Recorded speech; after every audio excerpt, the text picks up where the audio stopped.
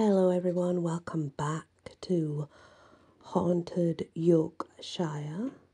We're still in Leeds because now this is more of a personal occurrence, a personal encounter from a particular family. So it's from a home in Leeds, but still Leeds nonetheless.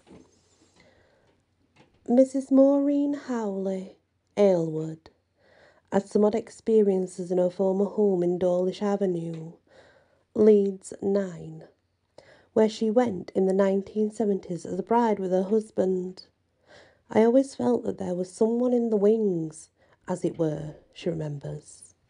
I would be working at the sink in the kitchen and feel that someone was standing in the doorway to the stairs, which led off from the kitchen.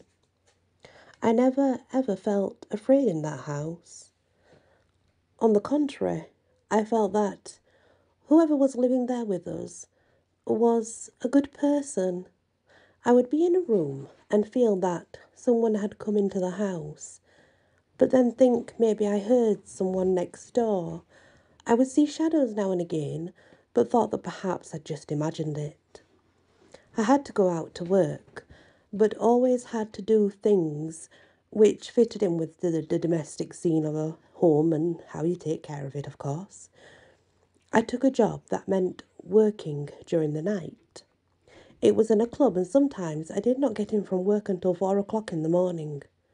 One of my sisters would stay to take care of our son, and she would sleep in the attic with him. One night at around 4 a.m, a taxi dropped me off home. There were Lego toys scattered in the front room, so I obviously picked them up and put them in the plastic box used for that purpose. Still carrying the box, I walked through the kitchen and headed for the stairway leading up to the bedrooms. There were no lights on the stairs, though the dawn was beginning to filter through a window and out onto the landing. When I looked upwards, I saw a figure standing on the landing and presumed it was my husband. I said, "What are you doing, John?" and continued up the stairs. But when I reached the top, the figure had gone. Standing there for a moment, I suddenly felt someone pushing up against me, and I was then being pushed up against the wall. Whatever or whoever it was did not touch me because the pressure was coming from the plastic toy box that I held out in front of me, as though someone was pushing that into my stomach, hence pushing me into the wall. My husband must have woken and I heard his voice coming from the bedroom. He was in bed.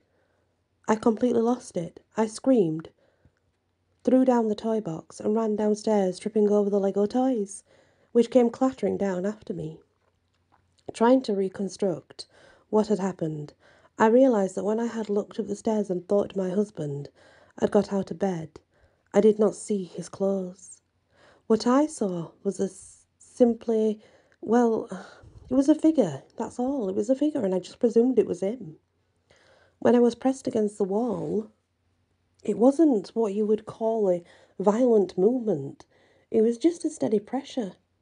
I don't know how long it lasted, but my immediate terror and flight were instinctive, and I always regret having acted that way. I have no explanation for any of this, but I'm absolutely positive of one thing. From that moment on, I never felt a presence in the house again, and I knew that whoever it was had gone. For a long time afterwards, I would sit on the stairs and say, "I'm sorry that I was afraid of you. Please come back." But it had gone. I never felt a shadow pass me in the house again either. The end of that one. Very interesting that a resident ghost should decide to disappear because of a reaction. Very odd. So then we move into Otley or Otley. Some people pronounce it Otley and some people pronounce it Otley. I say it was Otley because it's Otley, but I have heard a few call it Otley. But in my book, if it were Otley, it would be OAT, but that's just my presumption. So Otley.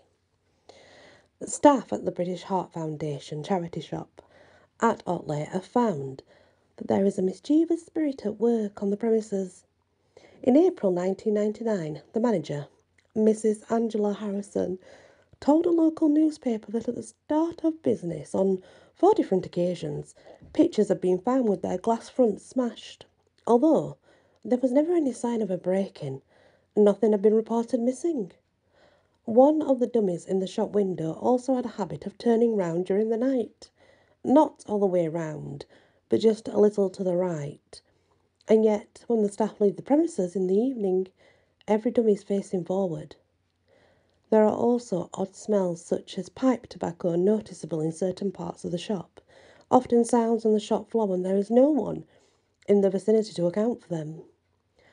Not so long ago, workmen, who were making some changes to the cellar, said they were unhappy about being down there, protesting that there is something not quite right about the cellar. They didn't see anything, but they had a strong feeling that they were not alone, that unseen eyes were watching them.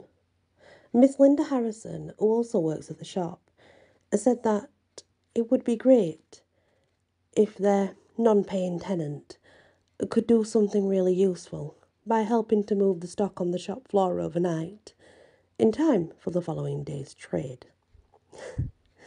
And that's the end of that one. But I guess sometimes spirits are not useful. They do things we don't want them to do. The next place we head over to is Rishworth. Greenfield Lodge is a large Georgian house, which has also been called the Red House and Parkfield Hall in its time. Odd things happen on both the inside and outside of the property, which has 15 bedrooms, a courtyard with a barn and stables. Strange sounds such as a woman's muffled voice, a car pulling up outside when there are no vehicles in the vicinity, the smell of fish and chips coming from the corner of the living room. Then, mystery bumps and crashes coming from an unoccupied rooms upstairs. There's no one in, as if someone's moving about, or they regularly experience this and it sounds like someone's moving about, but there's never nobody up there. These days, cows are kept, and the lodge has its own milk supply, but previously a lady used to come and deliver it every morning. One day, she drove up to the house. She felt distinctively uneasy. She had a weird sensation that there was someone sitting alongside her in the Land Rover. When she stopped, she watched with horror as her passenger door opened and closed again, as if someone had climbed out of the vehicle. One night, the owners of the lodge were woken by the screech of brakes on the road outside. When they peered out, they saw a lady sitting in a car and a man, the driver, checking the fastenings on the gate. The owners heard the woman shriek, "Come on, let's get out of here." She then pointed towards the lodge and said to the man, "It came from in there." The man quickly climbed back in the car. The two sped off, never to be seen again. The owners often wondered exactly what the couple had experienced and, particularly, what the "it" was to which they had been referring. On the night that the owners had moved in, they had brought a trailload of furniture, which they'd left unloaded in the forecourt. The man was awoken in the early hours of the next morning by the sound of children shouting and singing. Peering through the curtains, he saw a group of youngsters running around playing in the forecourt, completely ignoring the trailer of furniture. He watched them as they moved away towards the nearby Brown Cow Inn, then again to the gate of the neighbouring farm, then returned to the forecourt, and slowly all faded away. Whenever any structural alterations are undertaken at the lodge, a ghost in a high-necked blouse with a row of buttons down the front and a long grey skirt, thought to be a previous owner, Elizabeth Emmett, appears, and she's always seen to be weeping uncontrollably. It's not known whether this sad ghost is also responsible for the other happenings at the lodge. It is Elizabeth Emmett who makes the kitchen door open and close of its own accord, with a distinct sensation of someone walking through the living room. And it is she, I think that's a woman, who's being seen going upstairs and has been mistaken for a real person more than once. And that is the end of that tale. When we return, we're going to head over to Wakefield. Thank you for listening and many blessings.